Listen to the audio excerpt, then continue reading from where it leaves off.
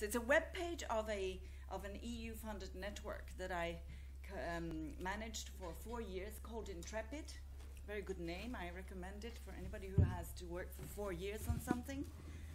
And the reason why it's relevant to this session is that this was a 4-year endeavor to look into interdisciplinarity, by which I mean the various levels of integration of different disciplinary knowledges, paradigms, methods, and theories. I say that because the term has been misinterpreted almost every time it's spoken.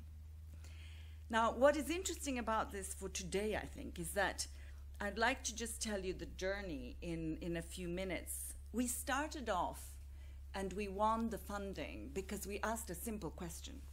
We asked, how can we increase the effectiveness of EU research by increasing the amount of interdisciplinary research we're doing?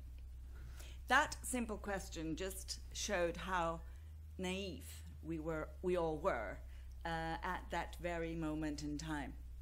We were basically looking at how to do that and how to get more money out of the EU to fund interdisciplinary research.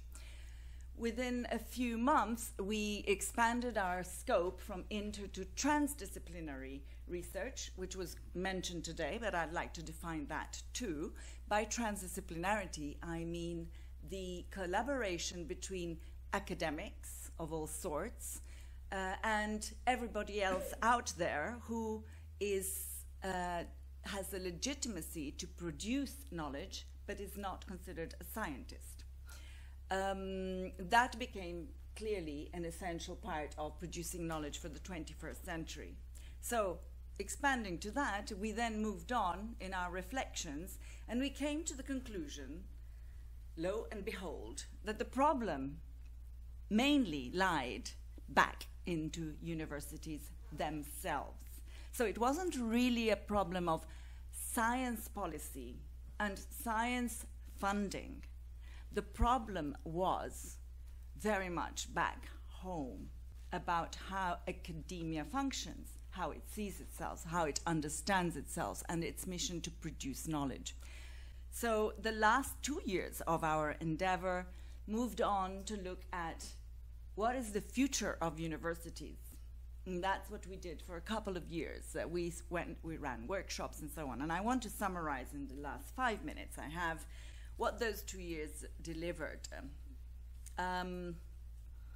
Essentially, we started off by claiming that, with obvious exceptions, universities have been part of the problem. Whilst this is a simple statement, the implications are wide, large, and deep. What we meant by this is that, to simplify, given the time, there are 2 ways that universities have been and continue to be part of the problem. The problem being, sorry, I should have said that at the beginning, in case it's unclear, sustainability, or the lack of sustainable futures, and therefore the lack of future as far as human beings at least are concerned. So in 2 ways we contribute to the problem. The first is that by and large the knowledge production in the academic institutions is to serve growth. We are machines for economic growth, and you don't have to look very far to find evidence of that.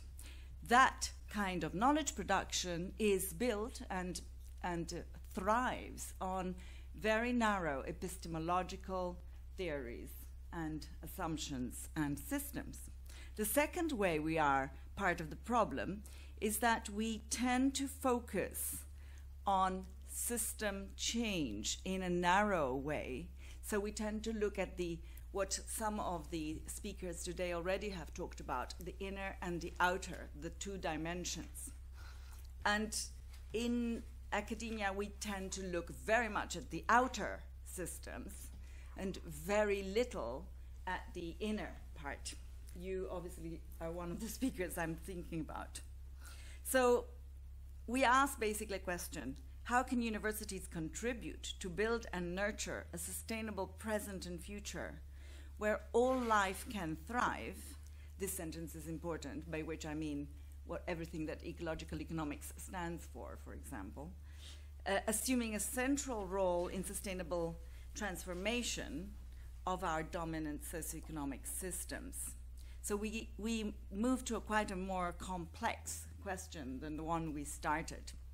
And I will finish with just highlighting the I call them 6 steps in a journey, because they're not steps as in 1 to 6, and you follow them and you've got the answer. They are the 6 elements of a journey that we are still working on, and I think we will continue for quite some time, and which I hope are relevant to some extent to our topic today, which looks at contextual knowledge and how to bridge between disciplines for relevant and effective learning. So to cut a very long story short, we have 6 things that we would like to explore and share with as many people as possible. The first thing that we felt was really important and has already been touched upon today. In fact, all of the things I will say have been mentioned one way or another, somewhat implicitly, but some of them explicitly. Our first point, our first step, was that universities must become again a place of where you question and you expose, by which we refer to the whole agenda, the vast agenda of frames of references that are being used, and the assumptions and the worldviews that underpin knowledge production, knowledge use, and what is then translated into policy making. Anybody who works on climate change will probably know exactly what I mean. There is a lot that is unconsciously held as assumptions and worldviews. That level of unconsciousness is extremely problematic to come to solutions.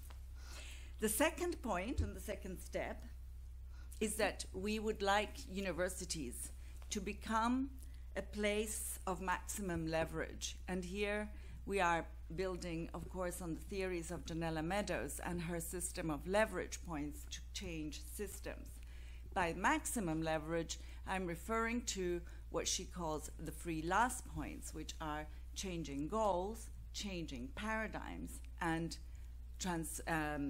transcending paradigms.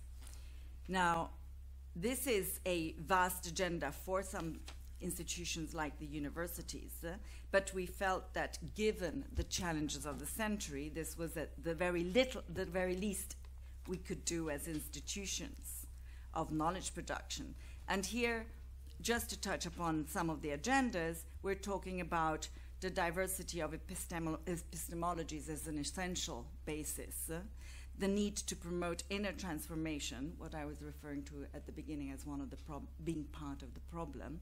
So all the self-reflection, the need to have higher levels of self-consciousness in the production of knowledge, and so on. The third point, I will only talk about the first 3 in any detail for the sake of time.